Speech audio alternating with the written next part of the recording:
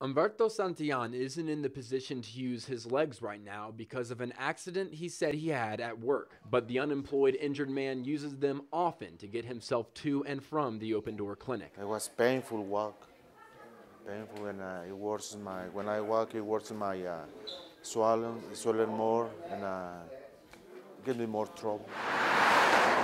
And his trouble is shared by many in Burlington, the largest city in North Carolina without a bus system. Everywhere that I go, there is public transportation. I don't know what's wrong here. According to the 2011 Alamance County Community Assessment, the lack of public transportation is the reason for a lot of what is wrong here by not giving people access to education, health services, and employment. City Councilman Steve Ross says he knows the need is there, but as always, the problem is money. It's quite expensive, and we recognize as we go forward that some of the funding sources that are there now are probably going to go away in the future. But not going anywhere are the cities and towns surrounding Burlington that would almost have to be part of a successful bus route.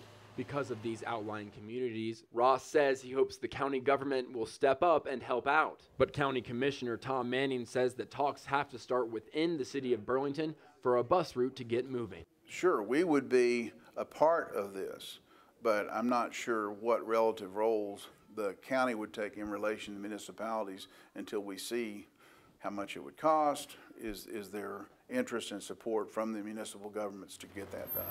I'm sitting in the Allied Church's parking lot. It's an organization that offers services to the people who need them most. One of them is transportation. The van I'm in right now has been running all day, taking people to the hospital, community college, or the courthouse here in Graham. For them, public transportation isn't just a budget issue between the city and the county, but a problem they must face every day. It would be easier for me not having a car to have that bus, because that was convenient for me in Hillsborough. There's not no public transportation around here, but if it weren't for me being at Allied Churches and those who donated the transportation to Allied Churches, you know, I wouldn't be doing nothing. I'll probably be doing the same old thing again, going back and forth out of jail. The shelter van dropped me there, and I had to walk from the open door clinic to here, to the shelter, and there was no public transportation, and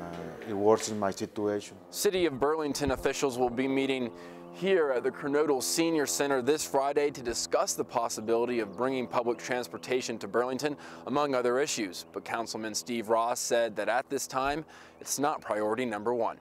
David Hodges, Phoenix 14 News.